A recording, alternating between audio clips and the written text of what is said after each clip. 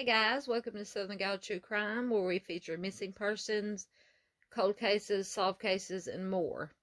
And today, I have come across some interesting articles about Ted Bundy um, that just come out recently on Oxygen.com.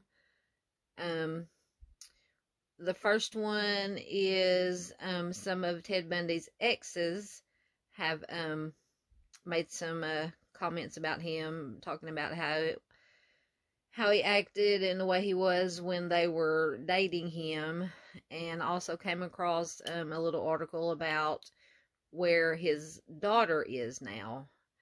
Evidently, and I never knew that he had a daughter, but apparently she was conceived during a prison visit. So I thought it was interesting. So I'm going to bring that to you. But first, as always, we're going to start off with our missing person. And this comes from neverforgottenarkansas.org, which is the Arkansas missing persons database. And our missing person is Georgia Banks, and she is only 14 years old. She is a black female, 5'3", 130 pounds, with brown eyes and black hair. She went missing from Jonesboro, Arkansas on April 2nd of this year. So it is a fresh case. I always try to bring these recent cases to you while they're still fresh, and so we can get this information out as quickly as possible. She has no alias names, no identifying features. Here is a picture of Miss Georgia.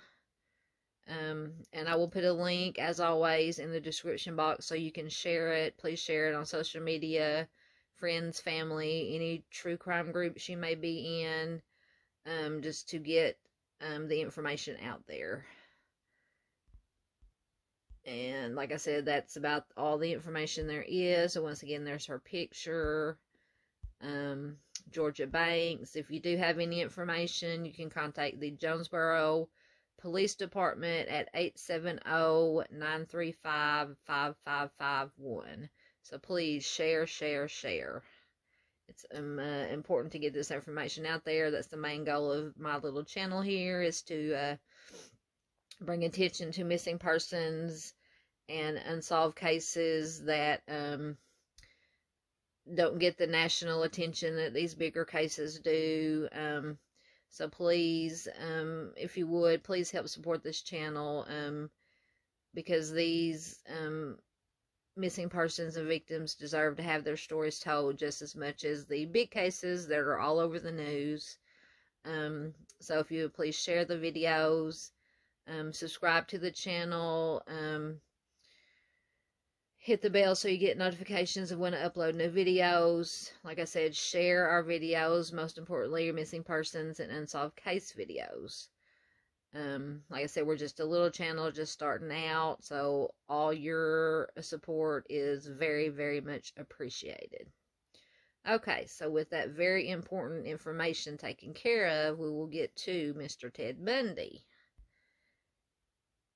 And let me find, all right.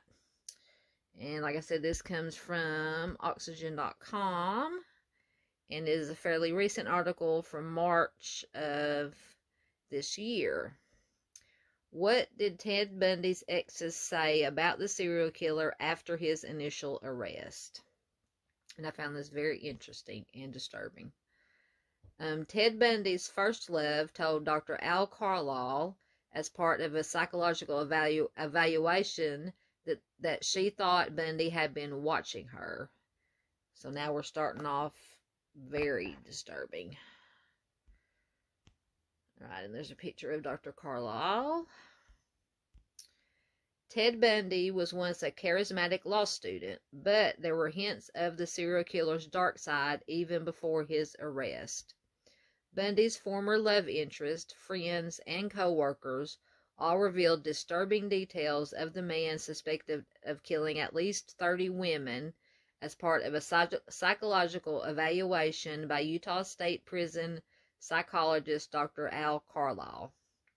Carlisle's recordings, once thought to be lost forever, were recently uncovered by his family after his death and served as the basis for Oxygen's new series, Violent Minds Killers on Tape.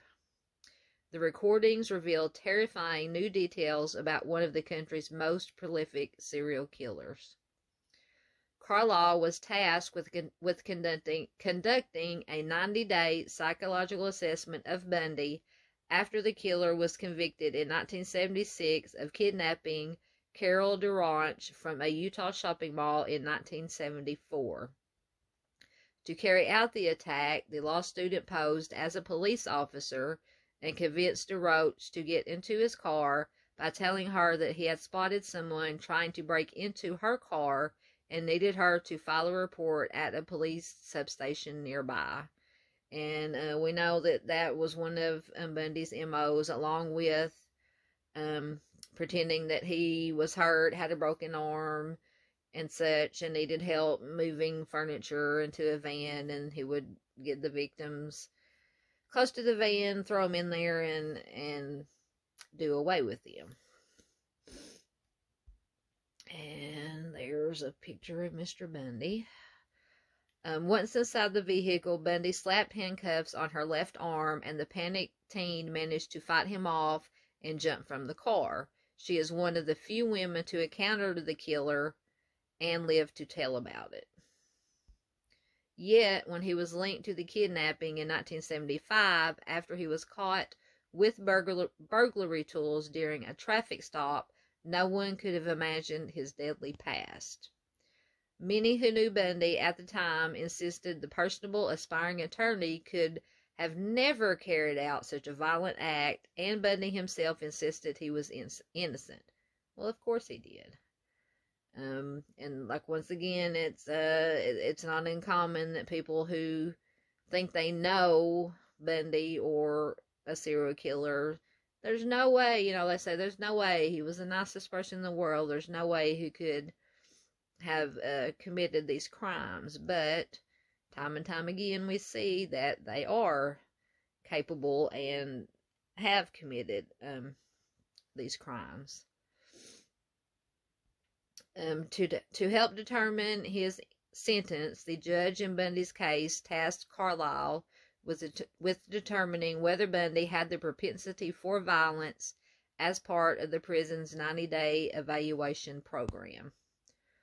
Carlisle conducted a battery of psychological tests on Bundy, but it was soon apparent that Bundy, whose IQ tested in the superior range, was capable of outsmarting the traditional tools. Ted scored very low on a personality test that measures levels of anger, depression, and anxiety, which would indicate no presence of an emotional problem, Carlisle wrote at the time. This didn't seem accurate, however, because the person who is and may be spending a lot of time in prison just doesn't score this low in all of these areas. Either Ted was telling the truth and he was trouble-free, or he was exceptionally good about lying about it. And my personal belief, and probably the truth, is that he was an exceptional liar. Just my opinion. To gain a more accurate portrait, Carlisle took the unusual step of talking with Bundy's mom, Louise, girlfriend, Elizabeth Klepfer, now often referred to by her pen name Elizabeth Kendall, former girlfriends and friends, about his true nature. Bundy's mom, Louise, insisted that her son's personality was pretty much the same throughout his life. He's always been mature, and we've always been extremely proud of him, and he's a wonderful son, Louise said in a recording of the call. And here is a picture of Dr. Carlisle, who conducted these interviews and evaluations. But Bundy's first love, a college girlfriend Carlisle referred to by the pseudonym Marjorie, described more unusual traits. The pair met while they were both in college. He was very much in love with her, and she is beautiful. She's intelligent. She's a year ahead of him in school, Carlisle said in a 2017 interview. According to Marjorie, Bundy hadn't had much contact with women before they started dating. The couple often argued after she discovered that he had been lying to her, she said. Did you see any other times or any other occasions where his behavior seemed weird or odd? Carlyle asked. Well, he was odd to begin with, Marjorie replied. You know, he popped up all the time in weird places. She went on to tell Carlyle that Bundy would just show up on the street where she was. Now that, to me, is very creepy. Just popping up anywhere, kind of like a stalker situation. It was just a weird feeling, you know. Sometimes I felt like he was watching me. I just wasn't comfortable with the things he did, she said. He could have been living 3 lives and I wouldn't know it. And Marjorie eventually ended the relationship. And I cannot say as I blame her. That was probably very, very smart on her part, because she might have become one of his victims. He cried, you know. He really cried, she said of Bundy's reaction. I mean, he was really falling apart over me. Now, in my opinion, I would tend to believe that was just an act. To try to get her to stay with him. Who knows? Bundy, in my opinion, was a psychopath, narcissist. He would do anything to make people do what he wanted them to do. Once again, I'm not an expert on, serial killers and the like. I'm just not an armchair sleuth. I'm just always been interested in true crime. But he was, in my opinion, one of the worst. Carlyle would later theorize that this event is what helped push Bundy from fantasizing about violence to carrying it out himself. Now, I don't know if she means she feels guilt about this, but she is in no way responsible. Breaking up with him responsible. He would have, in my opinion, he would have gone on to commit these crimes regardless. And there's another picture of Bundy. In the time Ted was with Marjorie, he became overly dependent on her. When Marjorie called off the relationship, Ted experienced a very traumatic breakup.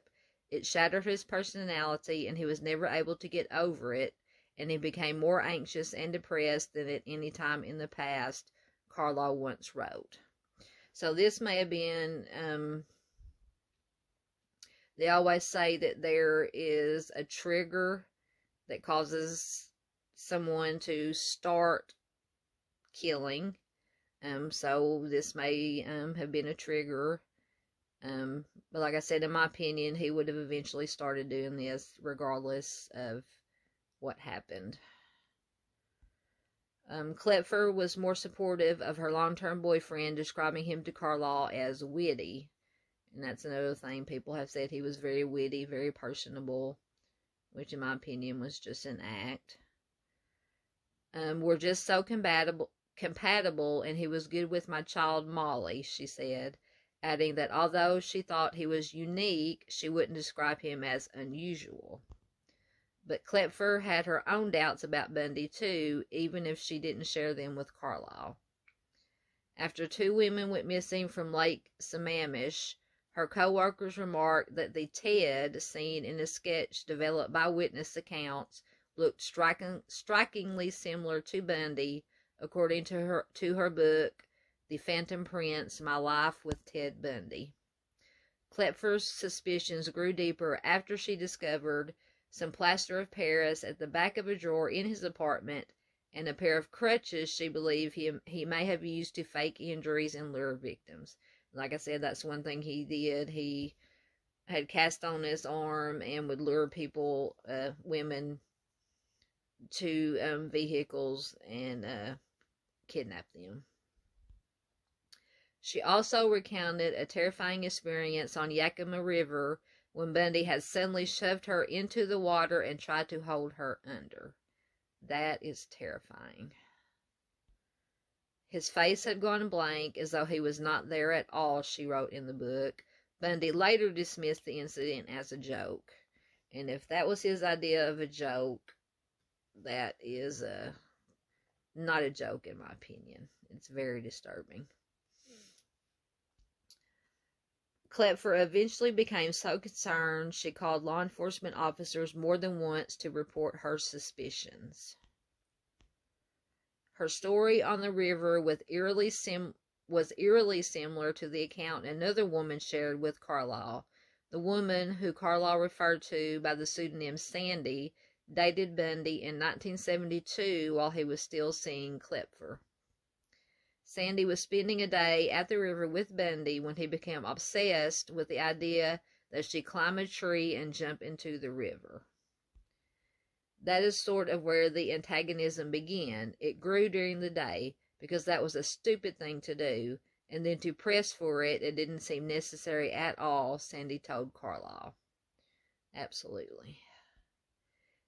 Sandy finally jumped into the water from the shore, and Bundy jumped in too and began dunking her in the water, holding her head under for about a minute. So this is the second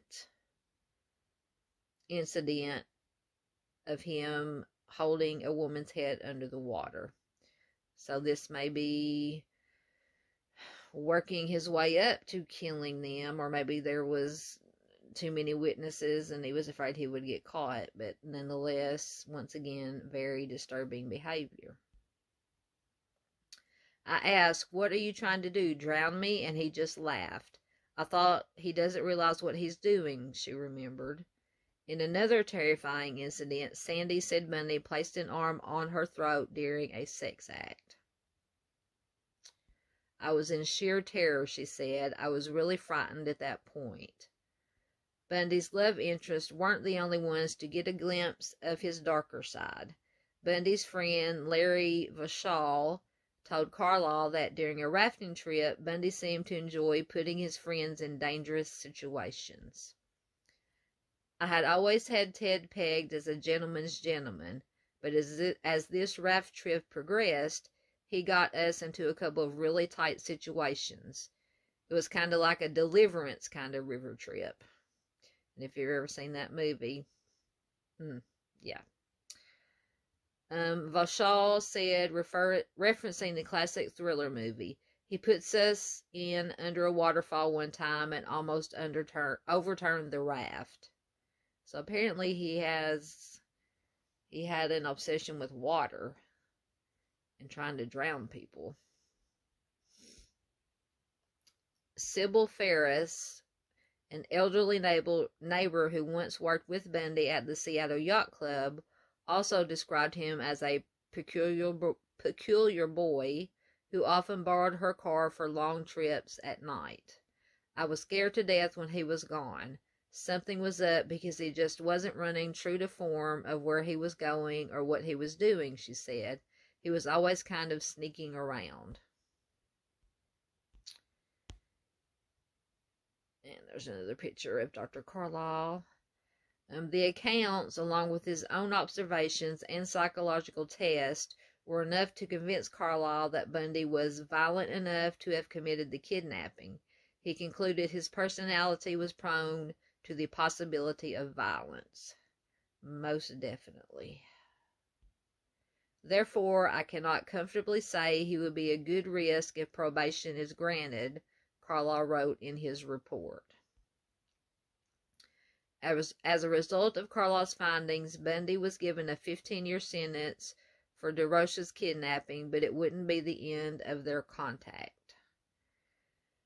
After being transferred to Colorado to be tried in the killing of 23-year-old Karen Campbell, Bundy continued to stay in contact with Carlyle, once sending him a Christmas card and even calling him after brashly escaping from a courthouse library. And we all know that story about his escape from the library. He just wanted to talk. He wanted to know what I thought of his escape, Carlyle recalled. Once again, to me, that screams of narcissism. Bundy openly admitted on the call that after running up the side of Aspen Mountain, he got caught in a very cold sleet storm that made him begin to regret his run from justice. Just feel so sorry for you, Ted. Sorry, I'm being sarcastic. I went into a state of shock, and it was just a complete mind blow for me, he told Carla on the phone.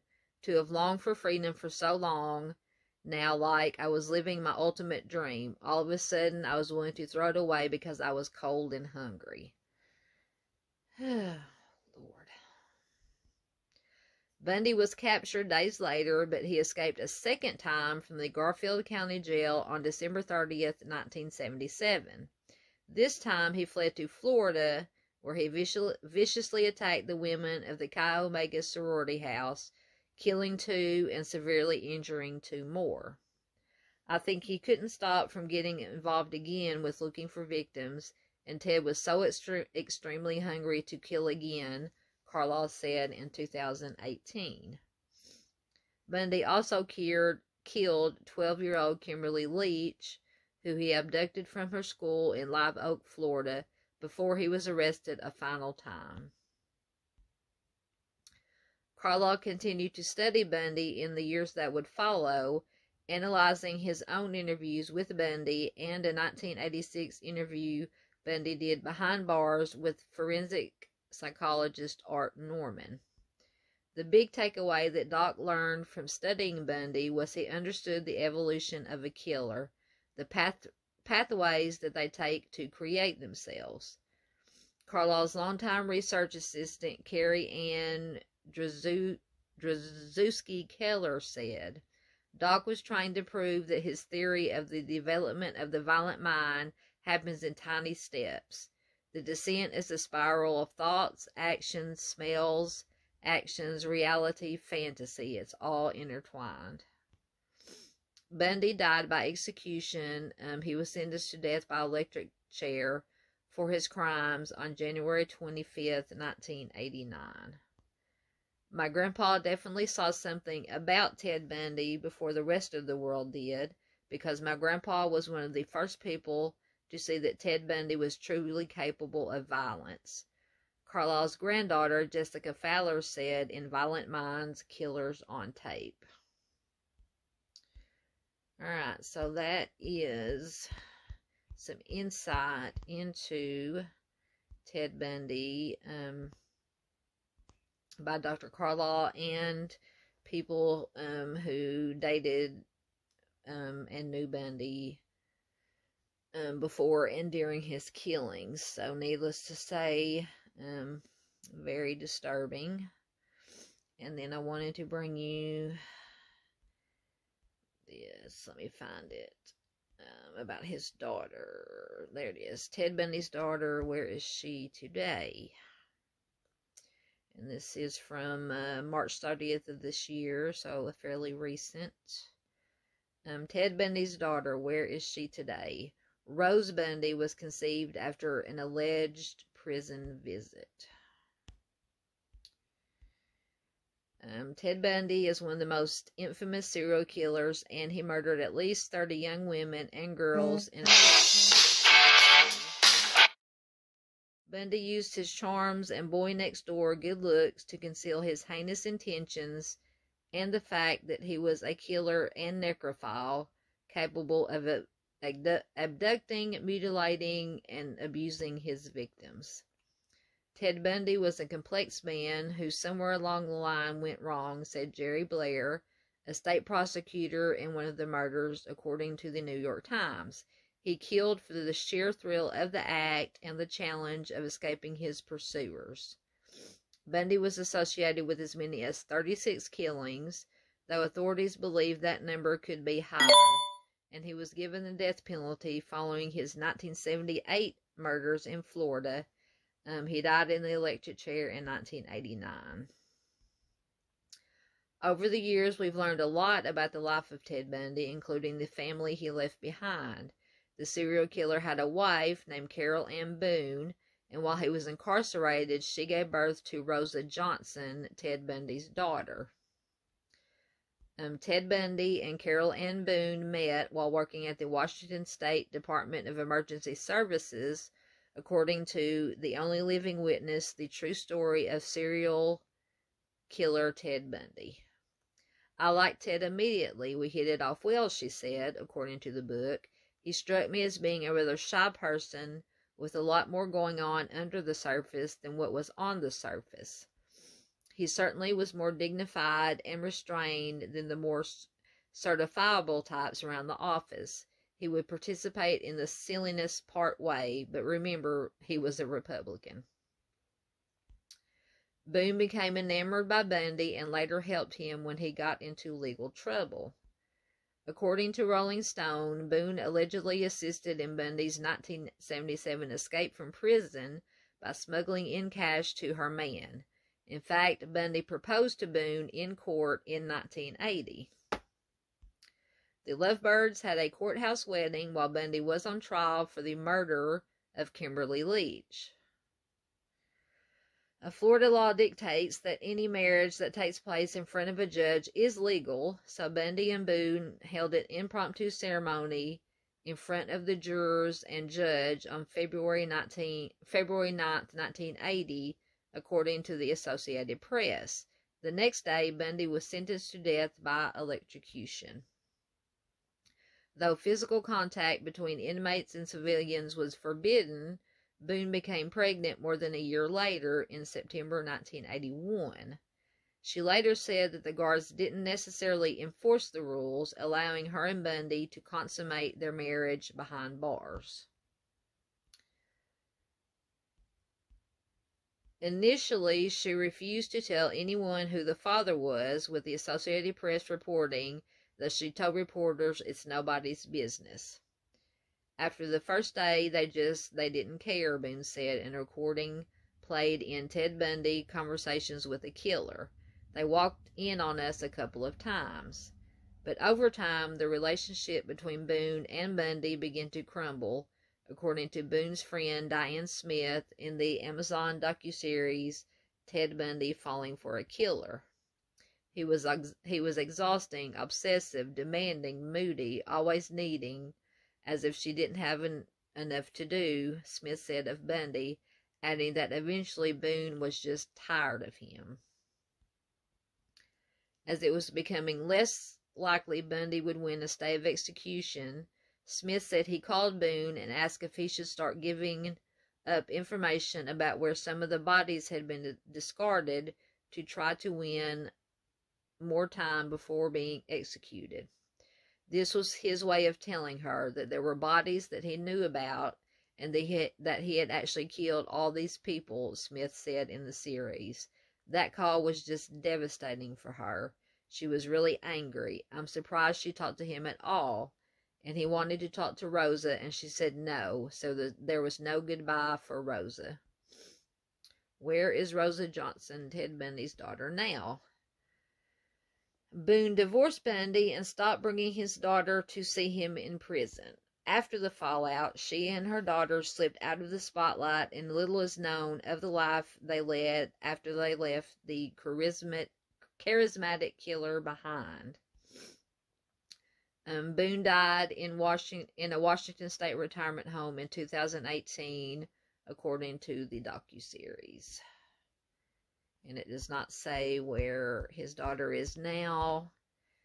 I really can't blame her, because if anybody knew where she was, she would be hounded constantly.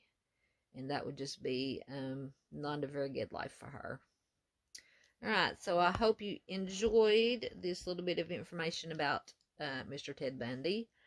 Like I said, on this channel, I usually don't do a whole lot of the bigger crimes. I like to do the lesser-known crimes to try to bring attention from them, but I just thought these articles were very interesting. But if you did like them, please like the video. If you like what we do here at Southern Gal True Crime, please do subscribe, hit that bell so you'll get notifications when I upload new videos. Please like and share our videos. Most importantly, our missing persons and unsolved case features, because that is the most important thing I want to do here on my little channel, is to bring awareness to these lesser known cases that don't get all the national attention that the big cases do. And so anytime you subscribe and like to share, it helps the algorithm and helps these videos get seen more. Okay, so thank you for watching. Everyone, please take care and be safe out there, and I'll see you next time. Bye bye.